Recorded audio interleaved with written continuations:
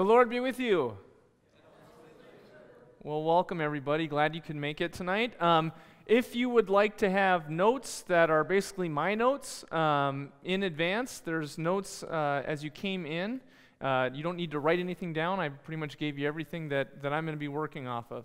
And it's right on the chair there. Tonight, we are moving on to the second of 6 cycles as I have outlined it. Like I said, Pastor Cross and I are coming at this from different perspectives. It's part of the overall message of Revelation, but there's so much there, and there's so much you can dig into, because really Revelation summarizes pretty much all of Scripture that John would have had at that time, which is the Old Testament, right? With the good news of Jesus Christ, the gospel, being the fulfillment of that. And so what I am focusing on, though, are these 6 cycles to get a sense of how Revelation moves. And the first cycle that we covered had to do with the 7 churches in Asia Minor. Chapters 4 through 7 have to do with the 7 seals. Maybe you've heard of the 7 seals. Maybe you've heard of the 4 horsemen of the apocalypse. That's what we're getting into tonight, depending on how far we get. This is the cycle that we are in. So I invite you to please fold your hands with me, and let's pray, and then we'll get going. Gracious Heavenly Father, we ask that you would show the one who is worthy to open the scroll, which is your will, that your will would be done on earth as it is in heaven. And give us revelation this evening, Lord, to better understand the good news that you have for us through the victory of Jesus Christ, in whose name we pray. Amen. All right, so I am wondering if anyone wants to volunteer for a nice long reading. Oh, you Lutherans. Half the rows back and no one raising their hand. Would anyone read chapter 4, verses 1 through 11 of Revelation for us? Dwayne, would you read it, please? Thank you. After this I looked, and behold, a door standing open in heaven. And the first voice which I had heard speaking to me like a trumpet said, "Come up here, and I will show you what must take place after this." At once I was in the Spirit, and behold, a throne stood in heaven, with one seated on the throne. And he who sat there had the appearance of a jasper and carnelian, and around the throne was a rainbow that had the appearance of an emerald. Around the throne were 24 thrones. Seated on the thrones were 24 elders, clothed in white garments with golden crowns on their heads. From the throne came flashes of lightning and rumblings and peals of thunder, and before the throne were burning 7 torches of fire, which are the 7 spirits of God. And before the throne there was, as it were, a sea of glass like crystal. And around the throne, on each side of the throne, are 4 living creatures, full of eyes in front and behind. The first living creature like a lion, the second living creature like an ox, the third living creature with the face of a man, and the fourth living creature like an eagle in flight. And the 4 living creatures, each of them with 6 wings, are full of eyes all around and within. And day and night they never cease to say, "Holy, holy, holy is the Lord God Almighty, who was and is to come." And whenever the living creatures give glory and honor and thanks to him who is seated on the throne, who lives forever and ever, the 24 elders fall down before him who is seated on the throne and worship him who lives forever and ever. They cast their crowns before the throne, saying, "Worthy are you, our Lord and God, to receive glory and honor and power. For you created all things, and by you by your will they existed and were created." Thank you very much, Dwayne. So John enters into the halls of heaven. As I mentioned, each of these cycles is like a roller coaster loop-de-loop, and the beginning and end of them each are they begin and end in the presence of God. So when things get really bad, because it is a judgment that brings basically destruction to all things, it's the end of all things, you're whisked back up into the presence of God. Okay? So it's always good to have in the back of your head the Hallelujah chorus, because if you get nervous about what you're reading, at least you know where you're going. In the first cycle, Jesus begins to speak to the 7 churches, and we hear about 3 categories that the churches fall into that are different issues of persecution from the world. The first one is assimilation to the culture, or accommodating to the wider culture. The worst problem in the loop-de-loop is the problem of persecution, outright persecution, being attacked for being a Christian. But really, the biggest danger is complacency, because then the threat doesn't come from the world, it comes from God himself, and Jesus speaks about that. But by the end of the cycle, we enter into what Dwayne just read, which is the presence of the sovereign God in heaven. So John enters the halls of heaven where God presides over a celestial court. The court is made up of 4 living creatures with 4 heads, 6 wings, and several eyes praising God in loud song. Also surrounding the throne are 24 regal figures who join in the song of praise and throw their crowns at the feet of God. Now God is at the center of this vision, although his presence eludes us. We don't get to see God. There is power and mystery here. John respects the differences between human and divine. God is not just a big human. If you think about the culture at the time, which was Greco-Roman, the primary gods that were worshipped, first by the Greek culture and then by the ones who conquered them, the Romans, were the 12 Olympians. And they were really pictured, and even if you read the old myths, they're basically fickle humans. They have the same wants, needs, and desires as humans, but they have a lot of power behind them. That's not the same with the God of the Bible. God is mysterious. God is all-knowing, all-seeing, omnipotent, omniscient, omnipresent, all-powerful. His ways are not our ways. And in Scripture, God is not made out to be just a big human. So it's important to keep in mind what's happening here is something that is beyond understanding to our human brains, this vision of God's heavenly court. The throne room makes clear that the proper order of things in the world is creation worshiping the Creator. Humans are not at the center, even if we would like to be. So if you think the way things should be, the right relationship with God is really recognizing that God is God and you are not. Now, some people can fall into despair because they recognize that God is greater than them, but they think that God is against them. The proper relationship is to recognize that you are the good creation God intended you to be and not a God wannabe trying to have your own way. And so faith is getting reoriented. It's what justification means. We're justified. Anyone ever use a computer? No? Well, I'll tell you how it works. So when you're writing something on like a Word document or typing something up, there are little buttons that you can push to adjust your margins, and you can be justified left or justified right. That means that it's all lined up to one side or the other. Well, this is what it means to be in a right relationship with God, to recognize that God is God, that you are not, that God is the Creator, you are the good creation, and the response is to be in relationship to God, and that relationship influences how you engage the world. So basically what we're getting is a picture of God's will being done in heaven. The question of Revelation is, how is God's will going to be done on earth as it is in heaven? Now, some of the imagery is oldies but goodies. Remember, Revelation never quotes the Old Testament directly, but John gives all kinds of allusions all through it. And the first one comes from, if this is working, Ezekiel chapter 1, verse 10, speaking of the 4 living creatures. As for the likeness of their faces, each had a human face. The 4 had the face of a lion on the right side, the 4 had the face of an ox on the left side, and the 4 had the face of an eagle. And then in Isaiah chapter 6, verse 2, we hear, above him stood the seraphim, or We don't really know what seraphim is, but tradition has said it's a host of angels. It's like a rank.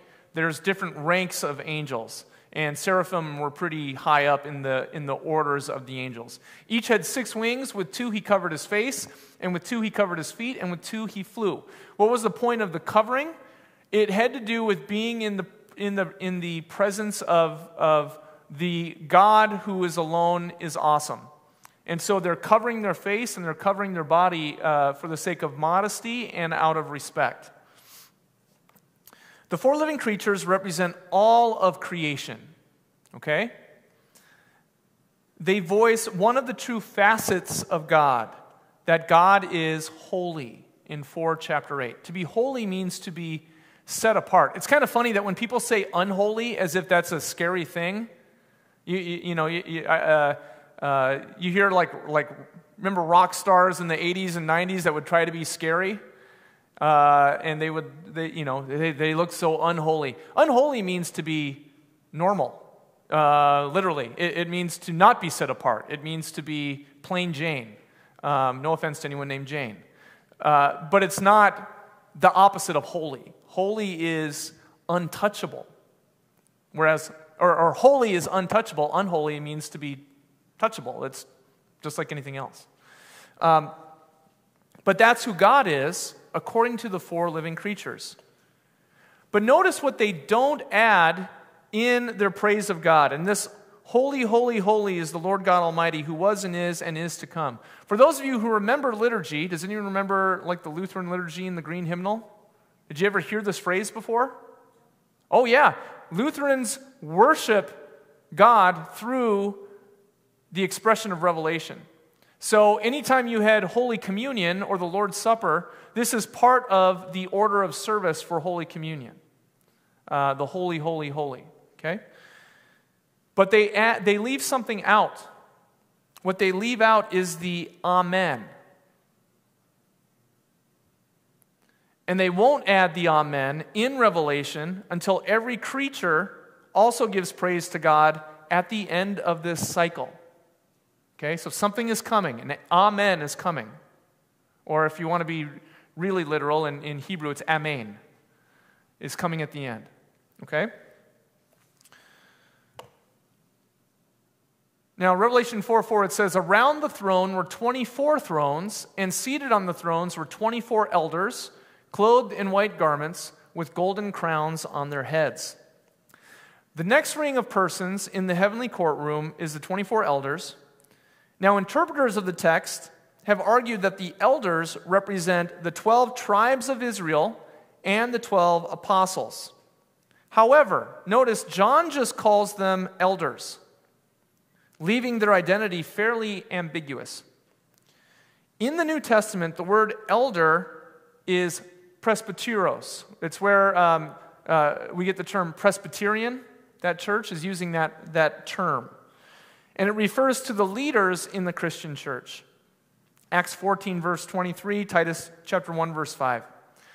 The readers of the 7 churches are also given a clue to their identity. Remember earlier in this first cycle, Jesus had said, to them that those who continue in faith will be wearing white robes, chapter 3, verse 5, given crowns in chapter 2, and given a place on Christ's throne in chapter 3. The conclusion is that those who continue in faith will be given a place of honor in God's presence. Revelation 4, verses 10 through 11, that were read to us, says this. The 24 elders fall down before him who is seated on the throne and worship him who lives forever and ever.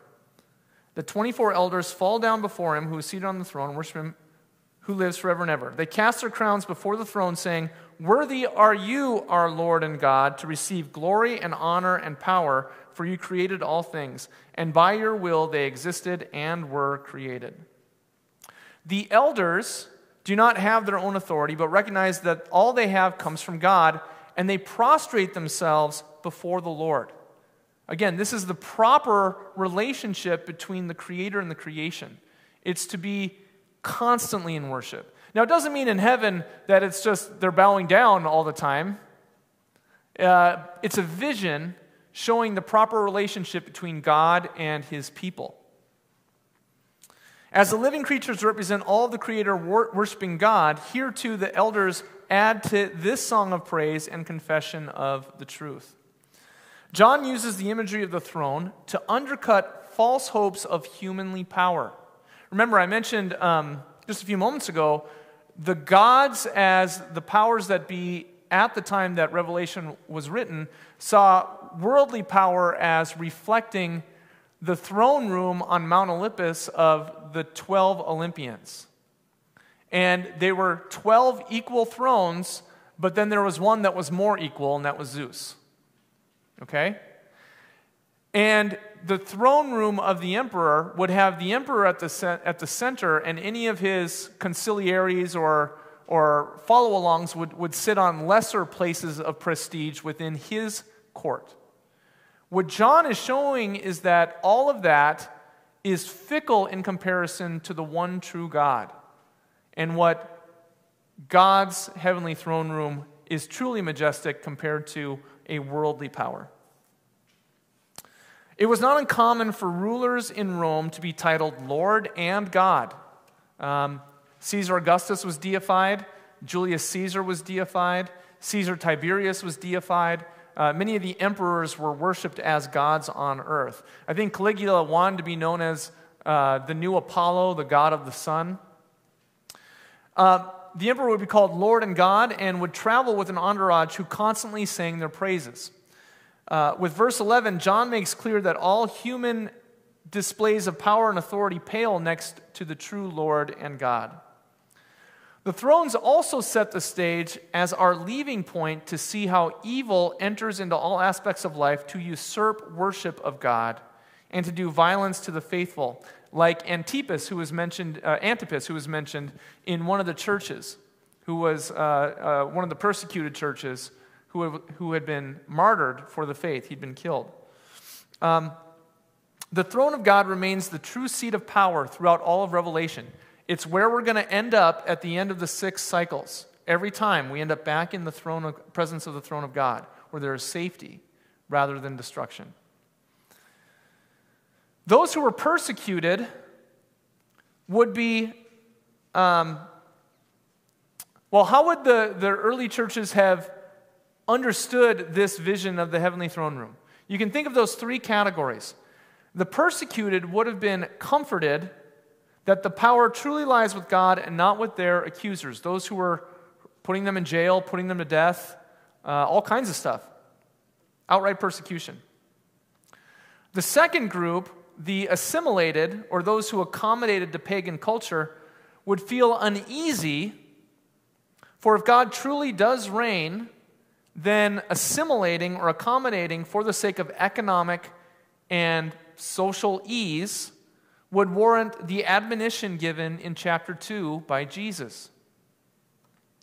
And then the third group, the complacent, would probably find the image disturbing, since compared to God, their pride and wealth is shown to be a deception.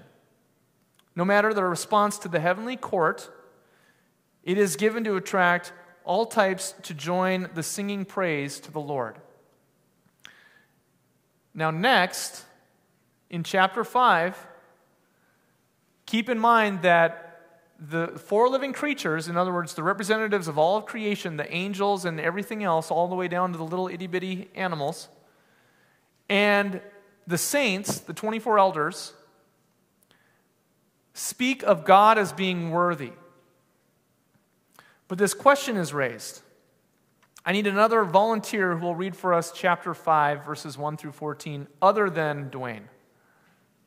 Pat, would you read it, please? Then I saw in the right hand of him who was seated on the throne a scroll written within and on the back, sealed with 7 seals.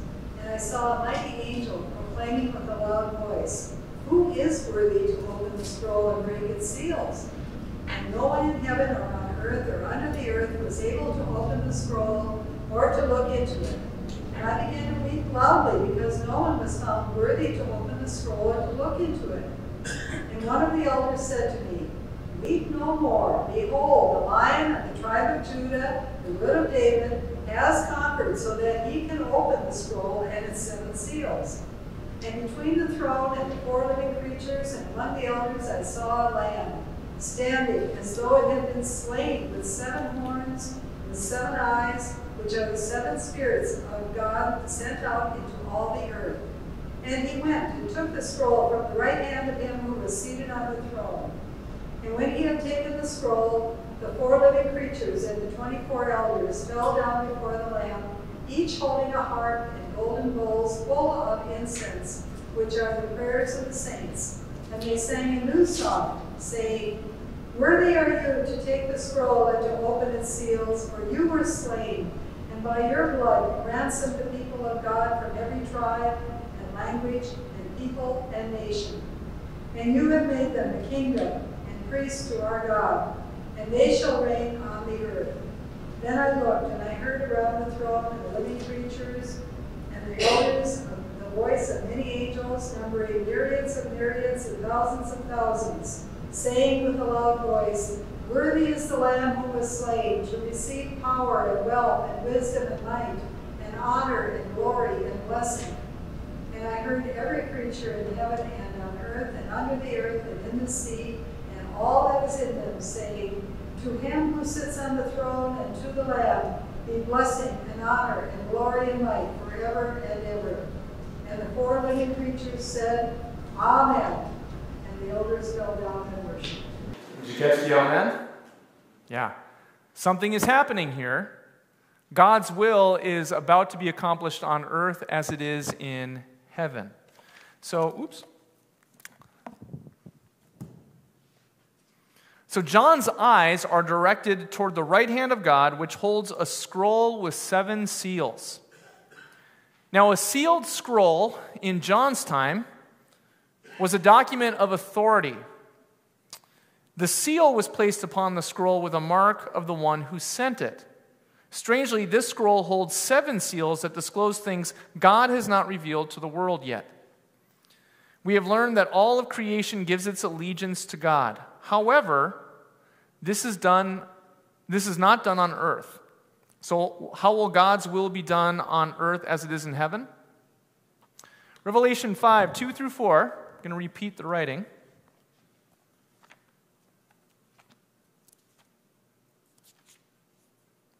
It says, And I saw a mighty angel proclaiming with a loud voice, Who is worthy to open the scroll and break its seals? And no one in heaven or on earth or under the earth was able to open the scroll or to look into it. And I began to weep loudly because no one was found worthy to open the scroll or to look into it. And one of the elders said to me, Weep no more. Behold, the Lion of the tribe of Judah, the root of David, has conquered, so that he can open the scroll and its 7 seals. Earlier it said, God is worthy. And all of creation is judged, basically, by God. And no one in all of creation, any of the creation, is found to be worthy. Now, what we're going to find is that Jesus is not just one of the creation. That's kind of the main point of Revelation. You're going to notice that when Jesus is spoken of, it's always in relation to God and God's glory. So what God has, Jesus has. What Jesus has, God has. This is an old doctrine in the church known as communicatio idiomatum. Repeat. Communicatio idiomatum. Yeah, I know you can impress your friends. It means the communication of attributes. In other words, what Jesus does, God does. What God does, Jesus does. When you look at your Bible, the Old Testament, when God is speaking, Jesus is speaking, because he is the Word. And he's the Word from the beginning, and through the Word, all of creation was brought about. There is no separation between God and Jesus. Now, there are 3 persons in the Trinity, God the Father, God the Son, God the Holy Spirit. The Son is not the Father, the Son is not the Spirit is not the Son, the Spirit is not the Father. And yet, all are God. Now, think about what this means. Communicatio idiomatum means that what Jesus does, God does. So when Jesus is born, guess what? God is born. When Jesus, as a baby, nurses, God nurses. When he poops his pants, God poops his pants. As a kid, when he scraped his knee, God scraped his knee. And when Jesus forgives sins, God forgives sins. And when Jesus died, God died. That's what that means. And that's what Revelation is bringing forward.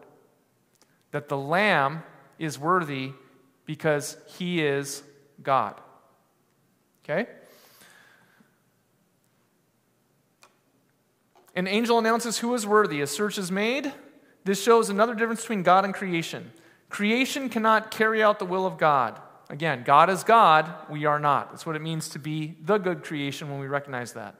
In verses 5 and 6 it says, "And one of the elders said to me, Weep no more, behold, the Lion of the tribe of Judah, the root of David, has conquered so that he can open the scrolls and its 7 seals. And between the throne and the 4 living creatures and among the elders I saw a lamb standing, as though it had been slain, with 7 horns and with 7 eyes, which are the 7 spirits of God sent out into all the earth." In this vision, John creates a difference between what he hears and what he sees. When you read through Revelation, be very careful to look for those things. When people miss the hearing and the seeing, that's when they come up with all kinds of interpretations of what this stuff means. John is going throughout the cycle, he's going to compare what he has heard of what is to come, and then what he sees as it's played out. And what he sees is always much grander than what he originally heard. And this is a good way to understand the difference between the Old Testament and the New Testament. Much of what we hear in the Old Testament, the expectation is different than how it actually comes about in the New Testament, through the Messiah, through Jesus, and what that then means for all of creation. In the New Testament, the promises that God gives in the Old Testament are expanded beyond anyone's expectations.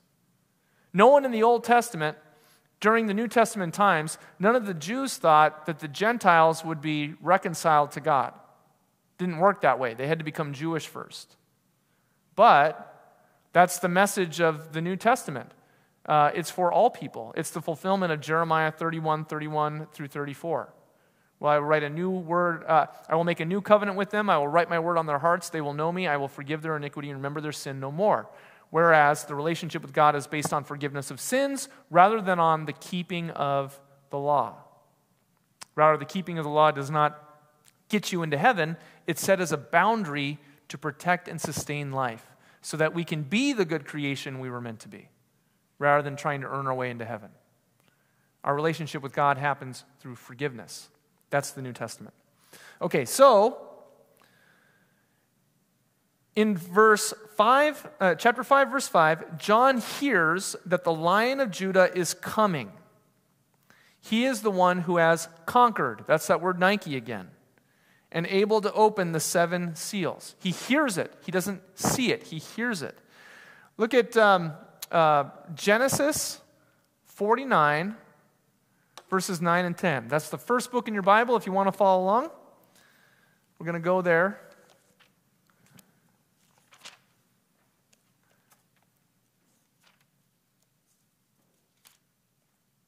This is what it says.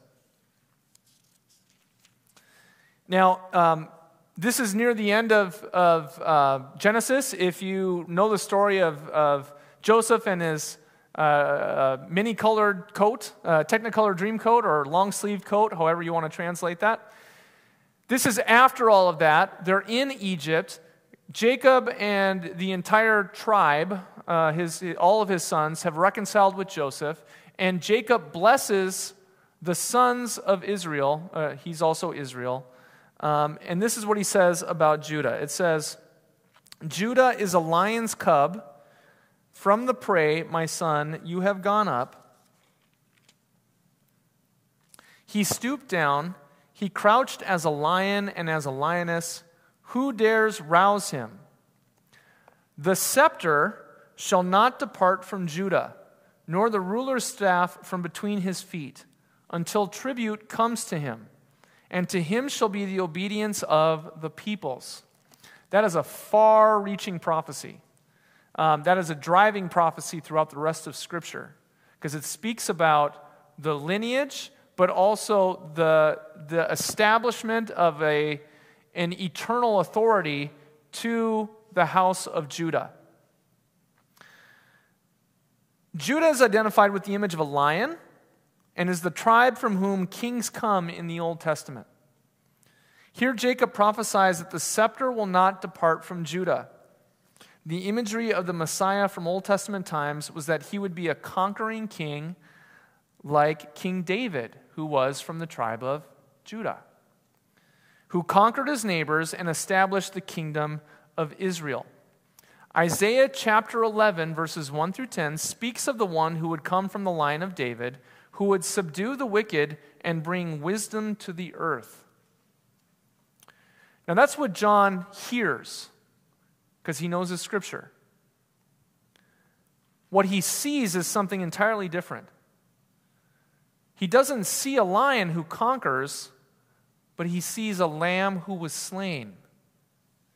The images of the lion reflect the expectations of the Messiah, while the image of the lamb points to the crucified Christ as the revealed Messiah. The Messiah was expected to conquer, and yet Christ conquers the true enemies of this world, sin, death, and the devil, through his death and resurrection.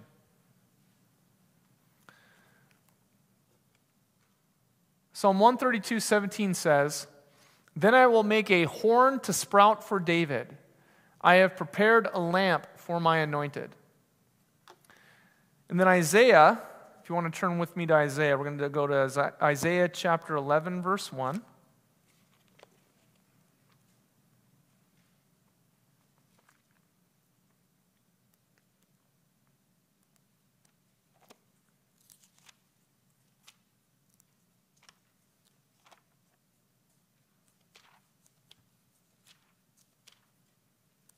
All right. 11, 1 through 3a, it says, "There shall come forth a shoot from the stump of Jesse, and a branch from his roots shall bear fruit.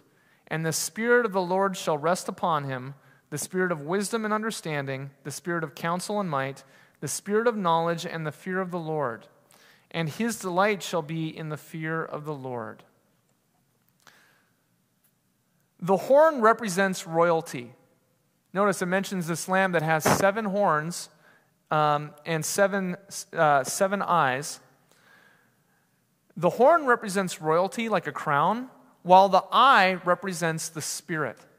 You ever heard anyone say that the eye is the window to the soul?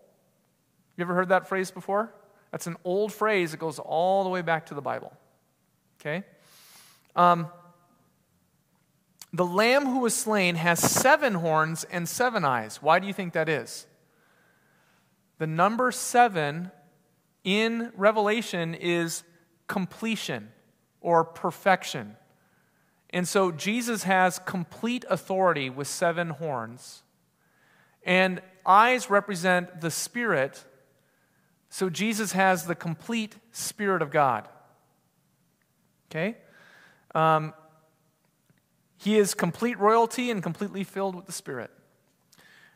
Now, chapter 5, verses 9 through 10 of Revelation.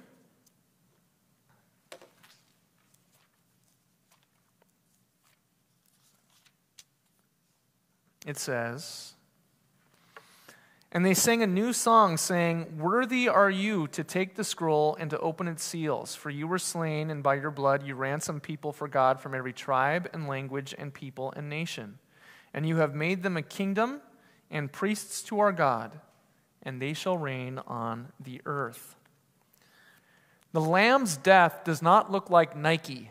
It looks like defeat. But through it, he brings persons of all nations and kingdoms to the heavenly throne. All glory given to God is now given to the Lamb. Those who proclaim God worthy of praise now claim the Lamb to be worthy. He does not usurp God's glory, but instead does the will, completes the will of the Lord by dying and rising.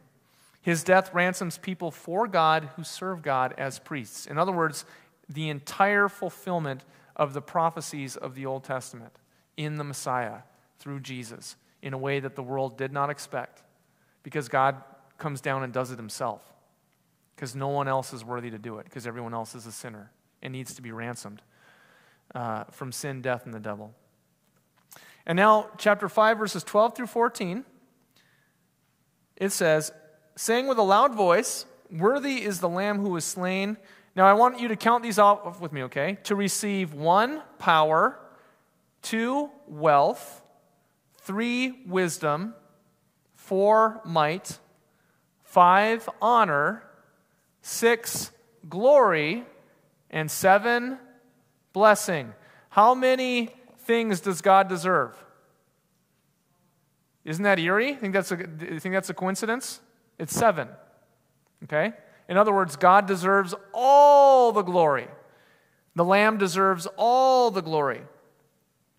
The song that earlier gave glory to God is now overcome with a myriad of angels who give all glory and power to the Lamb.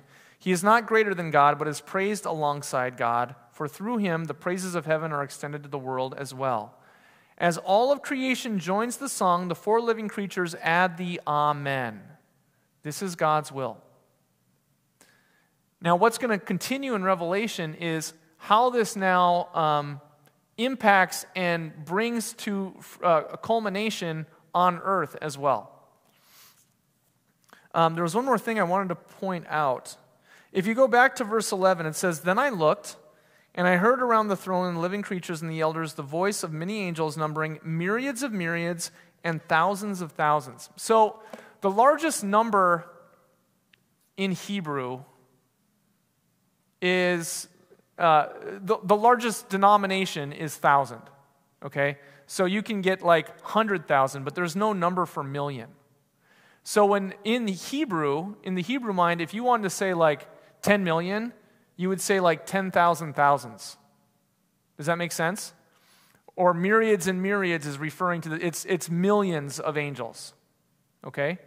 And when you see thousands upon thousands, the number 1,000 means completion. Doubling it means like forever and ever. Complete. And so when people look at these numbers in Revelation and try to come up with like, there's going to be 200 million soldiers that are going to invade Israel, we're going to find where they get that number, because in Hebrew, there's no number for 200 million. It says like 200,000 thousands or something like that, okay? That's how you get a number bigger than 1,000 in Revelation. Now, things are going to start getting spooky. We're going to our first cycle.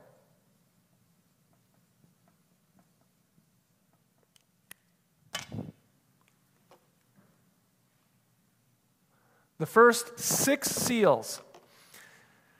Whenever a scroll was given that had a seal on it, you knew that it hadn't been tampered with as long as that seal was placed upon it. With this scroll, this is the will of God that has not been accomplished on earth yet. Jesus is worthy, the Lamb is worthy, to open the seals and therefore reveal the will of God. As each seal is broken, crazy stuff starts to happen on earth. I need someone to read for us chapter 6, verses 1 through 17. Who's brave enough to get us into the 4 horsemen? Let me remind you that the very first couple verses of Revelation say anyone who reads this writing is blessed. So I encourage anyone, you don't have to be a good reader, you just got to read. Les, would you do it, please? Thank you. Now I watched when the Lamb opened one of the 7 seals, and I heard one of the 4 living creatures say, with a voice like thunder, "Come." And I looked, and behold, a white horse, and its rider had a colt, and a crown was given to him, and he came out conquering and to conquer. When he opened the 2nd seal, I heard the 2nd living creature say, "Come." Now came another horse, bright red. Its rider was permitted to take peace from the earth, so that the people should slay one another, and he was given a great sword. When he opened the 3rd seal, I heard the 3rd living creature say, "Come." And I looked, behold, a black horse, and its rider had a pair of scales in his hand. And I heard what seemed to be a voice in the midst of the 4 living creatures saying, "A quart of wheat for a denarius, and 3 quarts of he opened the fourth seal, I heard the voice of the fourth living creature say, "Come." And I looked, and behold, a pale horse, and its rider's name was Death, and Hades followed him, and they were given up authority for a fourth of the earth, and killed with sword, and with famine, and with pestilence by the wild beasts of the earth. When he opened the fifth seal, I saw under the altar the souls of those who had been slain for the word of God and for the witness they had borne. They cried out with a loud voice, "O sovereign Lord, holy and true, how long before you will judge and avenge our blood on those who dwell on the earth?" Then they were each given a white robe to rest no longer, until the number of their fellow servants and their brothers should be complete, who were to be killed as they themselves had been. When he opened the sixth seal, I looked, and behold, there was a great earthquake, and the sun became black as sackcloth. The full moon came like blood, and the stars of the sky fell to the earth, as the fig tree sheds its winter fruit when shaken by a gale. The sky vanished like a scroll that is being rolled up. Every mountain and island was removed from its place. Then the kings of the earth, and the great ones, and the generals, and the rich, and the powerful, and everyone, slave and free, hid themselves in the caves and among the rocks of the mountains, calling to the mountains and rocks, "Fall on us and hide us from the face of him who is seated on the throne, and from the wrath of the Lamb, for the great day of their wrath has come, and who can stand?" Excellent, thank you. The purpose of the visions in chapter 6 is to make you uneasy. I'm telling you that in advance, because maybe you feel a little uneasy. I know I do whenever I read chapter 6 of Revelation. It brings a question: where do you put your trust? Where is your security? A common mistake when reading the vision of the four horsemen is to think that these are predictions of a future event.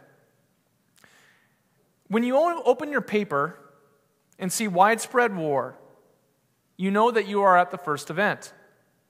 Next will come anarchy, then economic hardship, and finally the end of the world.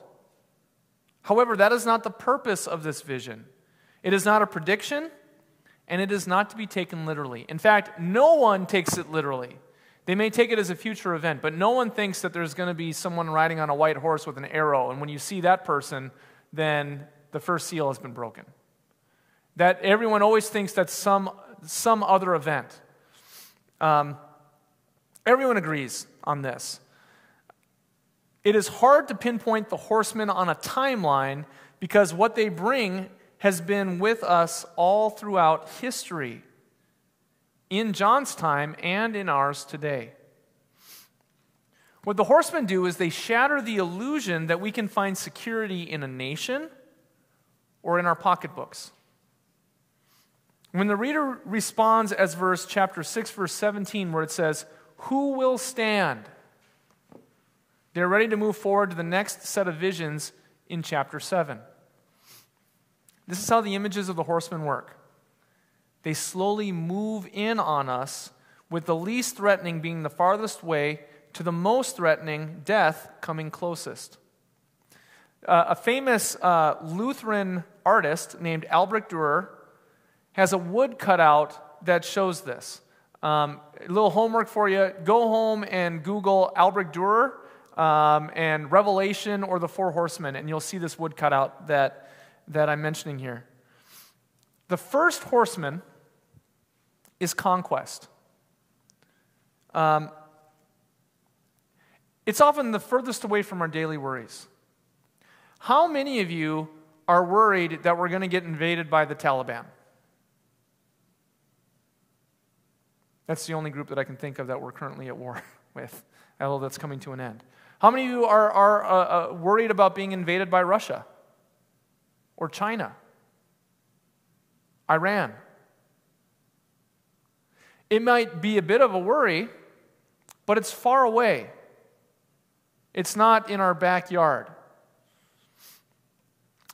If the first horseman brings a sense of distant uneasiness, the second horseman brings it a step closer.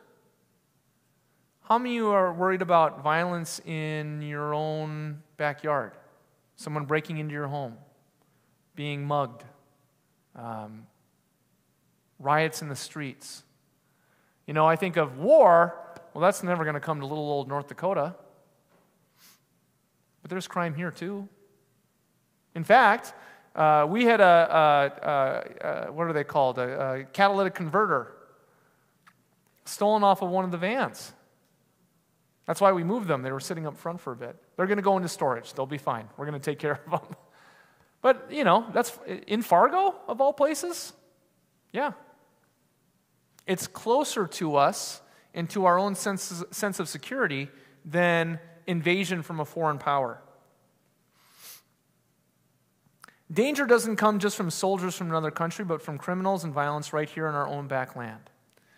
The third horseman brings the threat even closer with economic troubles. Are you more concerned about crime, someone breaking into your home, or that you have enough money to pay your bills? What's on your mind more often? What area of security are you more concerned about? Foreign wars? Crime in our neighborhood? Your paycheck?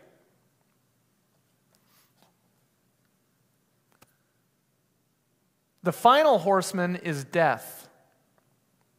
This is the one we often ignore. In fact, we have a denial of death. It's a 20th century phenomenon that's carried over into the 21st century. We deny death. You think about 100 years ago when death would happen, you die in your home with your family around you or your friends around you, and then the prayer service or the wake would happen in your home. And then when it was time for burial, you would be brought by your family to the church and by the community, and then when the funeral was done, the entire church would take you to the cemetery, which was usually located behind the church, where you would be buried.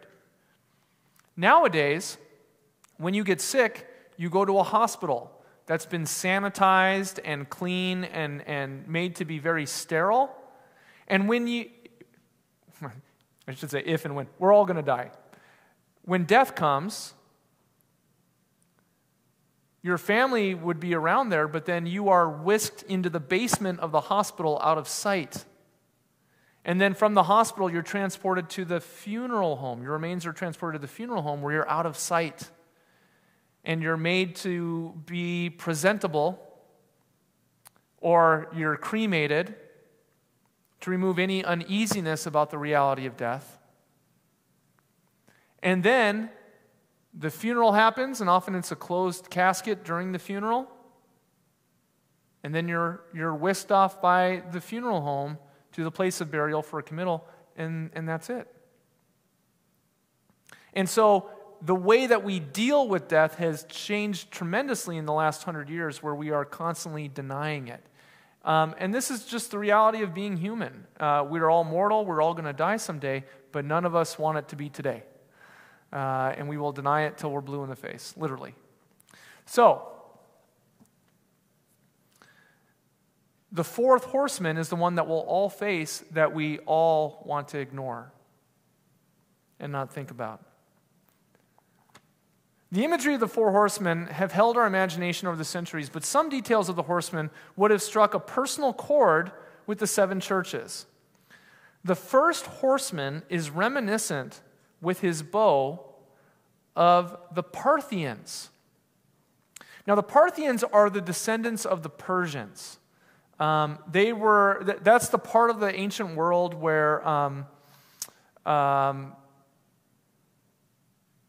Daniel would have been located, or the Magi. They would have been from Parthia, which was an empire. If you look at old maps, usually we just see Rome, but if you look just east of Rome, there's a whole other empire, and that's the Parthian Empire. And they were the biggest competitors with Rome. When Rome would work to bring about its peace, and the way that Rome brought about peace was with its primary doctrine of Nike, or victory, conquering your enemies in order to impose the Pax Romana, the Roman peace. As long as you are cool with Rome and allow for the roads to be built and the aqueducts to be set up, things will be great for you, but we're in charge, and you're going to keep the economy going. Parthia would raid Rome with its horsemen, pillage and plunder the edges of Rome, and would consistently push back the legendary Roman legion. Whereas the Germans, who many of us are descended from, could not hold back the Roman legion, the Parthians could. Okay? So the first horsemen would have been exactly the image of the Parthians, the enemy that could overcome the Pax Romana.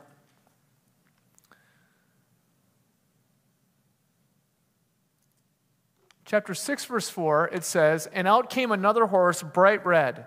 Its rider was permitted to take peace from the earth, so that people should slay one another, and he was given a great sword."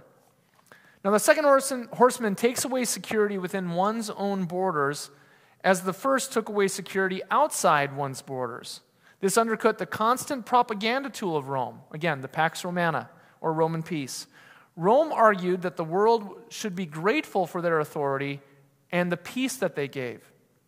Therefore, such measures as oppression of Christians was seen as necessary to preserve the peace. Yet the second horseman warns that this peace is fleeting, and it's not a true peace. Chapter 6, verses 5 through 6, it says, "When he opened the third seal, I heard the third living creature say, 'Come.' And I looked, and behold, a black horse, and its rider had a pair of scales in his hand." Do we want to be in the red, or do we want to be in the black, financially speaking? Which one's better? You want to be in the black. So the one who controls the economy rides a black horse. And its rider had a pair of scales in his hand. And I heard what seemed to be a voice in the midst of the four living creatures saying, "A quart of wheat for a denarius, and 3 quarts of barley for a denarius, and do not harm the oil and wine." Now the third horseman holds scales and represents economic hardship, recession, depression, stagflation. Rome was celebrated for being able to make grain affordable, thus the roads and the aqueducts, and the movement of goods across the empire. However, this vision makes clear that only a small bit would a denarius was a day's wage, be able to buy. It was enough food that a family of a few people could survive, but it certainly wasn't anything that would bring you out of a state of desperation. Also, crop shortages or droughts always affected the rate of the economy. In other words, there is no security for the 7 churches in the Roman economy. Chapter 6, verse 8, it says, "And I looked, and behold, a pale horse, and its rider's name was Death, and Hades followed him. And they were given authority over 1/4 of the earth, to kill with sword, and with famine, and with pestilence, and by wild beasts of the earth." How many of you know your Greco-Roman deities? How many of you have seen the Disney cartoon Hercules? Hades is the one with the flaming hair. So Hades was the Greco-Roman god of the underworld. The Romans called him Pluto. It's where we get the name for the planet. All the planets have some kind of Greco-Roman connection, as well as all of the names of the week have a Norse connection, and the months of the year have a Roman connection. Okay? More homework for you. Hades is also where we get the word hell, because in Greek it's the same thing. It's the place of the underworld. Now, if you ever wonder why the Olympian deities got the names that they had, if you go back, it's a study in etymology. If you go back to Old Akkadian, which is the language from which most of the Greco-Roman Romantic languages came from, they deified nature and the things that they saw. The name in Old Akkadian for the sky is, surprise, surprise, Zeus. And the name for the land of the dead, where people go when they die, was Hades. Over several hundred years, those names became deified by the descendants of the Akkadian language, which would be the Greeks and the Romans and so on. Okay? Just a little bit of etymological history there for you. So the word Hades here does not mean the Roman god. It's referring to the place of the dead. It's referring to hell, as we say in the Creed. He will come again to judge the living and the dead. He descended into hell. Okay? In the Greek, in the New Testament, in its original language, whenever you see the word hell, it's the word Hades. It's the same thing. Okay?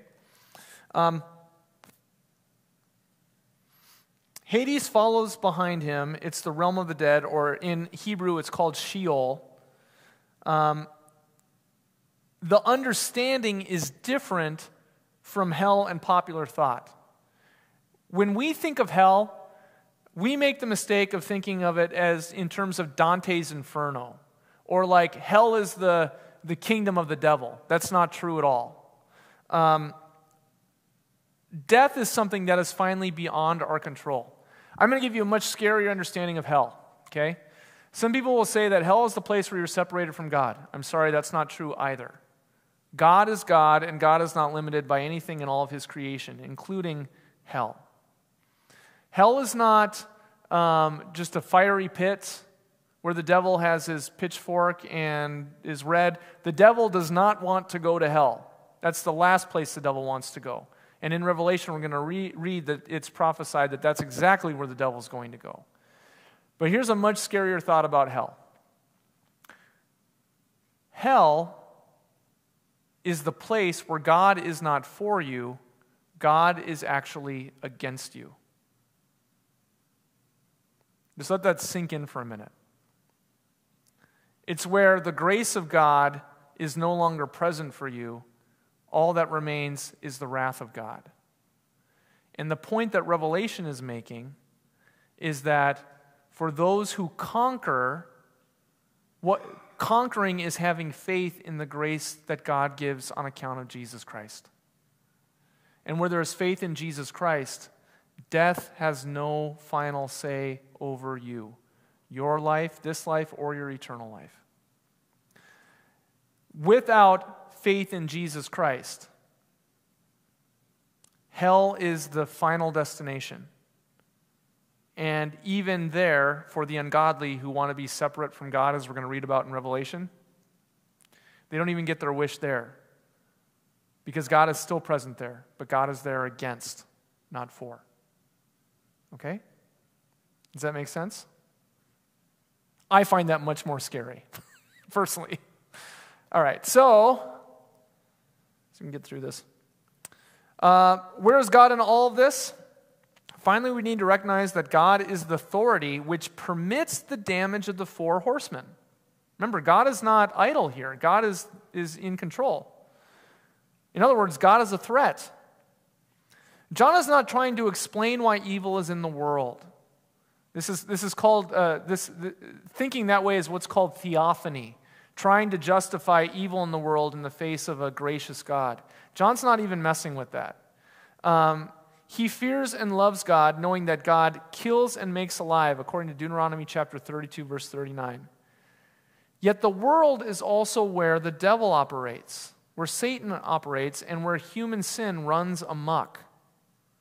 Revelation sees threats from all three sources. Therefore, you cannot always know if the threat in Revelation comes from God, from Satan, or from other people. Instead of trying to explain away evil, John's vision calls the reader to proclamation. In other words, to confession, to confess that God is your Savior, your deliverer, to lead to repentance, and ultimately to faith. Revelation chapter 6, verses 9 through 11.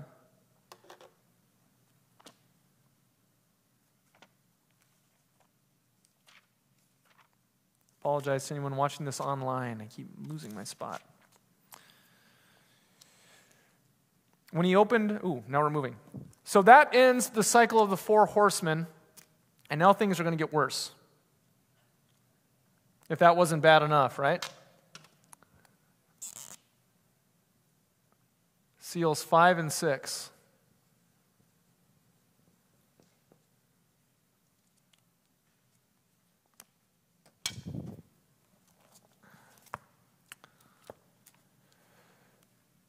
When he opened the fifth seal, I saw under the altar the souls of those who had been slain for the word of God and for the witness they had borne. They cried out with a loud voice, O sovereign Lord, holy and true, how long before you will judge and avenge our blood on those who dwell on the earth? Then they were each given a white robe and told to rest a little longer until the number of their fellow servants and their brothers should be complete, who were to be killed as they themselves had been. These visions offer the question, do you want to rest with the martyrs in heaven or be disturbed by destruction on earth? There is no middle ground. Revelation doesn't allow you to have a middle ground. You're either with the Lamb or you're with the beast. There is no Switzerland here. Where do you stand? Where does your faith lie? In the limited and failing securities on earth or in God's glory in heaven? The images reverse earthly and heavenly perceptions. From the earthly view, faith seems to lead to suffering and loss. Thus, the warning to the complacent church. The conclusion would be that faith should be given up in pursuit of greater security right now. The visions reverse this thinking because ultimately the martyrs find rest and security in heaven while the world is a plain mess. By the time of Revelation's writing, there is evidence to support this historically. Besides Antipas mentioned in Revelation, Stephen had been killed as well as the apostle James in Acts chapter 7 and 12. Emperor Nero had already murdered several Christians in Rome by crucifixion, being torn apart by dogs, and being burned to death. Chapter 6, verse 10. They cried out with a loud voice, O sovereign Lord, holy and true, how long before you will judge and avenge our blood on those who dwell on the earth? The martyrs give a cry that has been heard on the lips of the afflicted for generations. Zechariah chapter 1, Psalm 79, give the same type cry out to the Lord. How long? Some may be bothered by the martyrs' cries because they do not reflect Jesus' teaching of loving one's enemies, and yet the cry for justice cannot be dismissed. The martyrs did not suffer because of being sinners, but because of being faithful, for being Christians. One rightly asks, does God care? Does love turn the blind eye to the wicked, shedding the blood of the innocent? Is mercy and grace other names for indifference to sin, evil, and suffering? Then they were each given a white robe and told to rest a little longer until the number of their fellow servants and their brothers should be complete, who were to be killed as they themselves had been. The divine answer raises questions as well. The martyrs are given white robes, which signify purity, righteousness, celebration, and Nike, or victory. The gift shows that the martyrs are valued in God's eyes, even though the world rejected them. The strange news, however, comes that they are to remain at rest until the number of martyrs have joined them. The death of God's faithful serves God's purpose. Why do more Christians have to die? We're not given an answer here. Later in chapter 11, we will discover a purpose in this tragedy. I'm going to let you in on a little hint. Wherever the church militant or Christians have been under persecution throughout the history of the world, the gospel has exploded, creating faith in miraculous ways. Rome was overcome through the witness of persecuted Christians by their faithfulness to God and their love for their neighbors. Some of the earliest Christians became famous and spread the gospel during times of plague where they were known to literally love on the pus-ridden sick people when everyone else had fled the town, and showed their love by literally sucking the pus out of their wounds. Being pus suckers. Ever think of that image of what Christian love looks like? But that is what overcame the most powerful empire in the world. The faithfulness of Christians to the gospel in the face of persecution. Verses 12 through 14, it says, "When he opened the sixth seal, I looked, and behold, there was a great earthquake, and the sun became black as sackcloth, the full moon became like blood, and the stars of the sky fell to the earth as the fig tree sheds its winter fruit when shaken by a gale. The sky vanished like a scroll that is being rolled up, and every mountain and island were removed from its place." The opening of the sixth seal turns the moon to blood, the stars falling from the sky as the sky vanishes and the earth shaking. This vision reflects prophetic warnings in the Old Testament, in Isaiah, in Joel, in Amos. The creation is responding to the will of the Creator. This vision challenges the idea that one can find security in this world by compromising your faith. This vision contrasts the fifth vision of the martyrs who gave their lives for the faith and received eternal life. To compromise your faith puts you in danger not from the world, but from God. And now, verse 17, it says, "For the great day of their wrath has come, and who can stand?" Who is to stand? Who would expect the answer to be no one under the circumstances, but that is not the case. Chapter 7 shows that there are some who stand before God and the Lamb by grace alone. So we're two pivots through our cycle. The last cycle will cover the curious question about the 144,000. And so hope to see you. I don't think we're meeting next week because of VBS, but we'll meet the following week. So I'm going to close this in prayer. We're over our time. Thank you for being patient and staying a little bit longer. I wanted to get through chapter 6. Let's pray. Dear God, we thank you for the Lamb, your Son, Jesus Christ, our Lord and Savior, the one who will come again to judge the living and the dead. May we be filled with faith in you in the midst of all things. May our identity be wrapped up in your goodness, that we are made in the image of God. We are image bearers, marked with the cross of Christ, sealed with the Holy Spirit, made new by the blood of the Lamb. And may we join in singing your praises with all of the heavenly host, that you are holy, that you are worthy of praise, and that the Lamb is worthy of praise, and that because of him, we are victorious. May that strengthen us each and every day. And may we have eyes to see you in the midst of this world and not get wrapped up in the lies of sin, death, and the devil that would seek to take us away from your goodness. All this we ask in Jesus' name. Amen.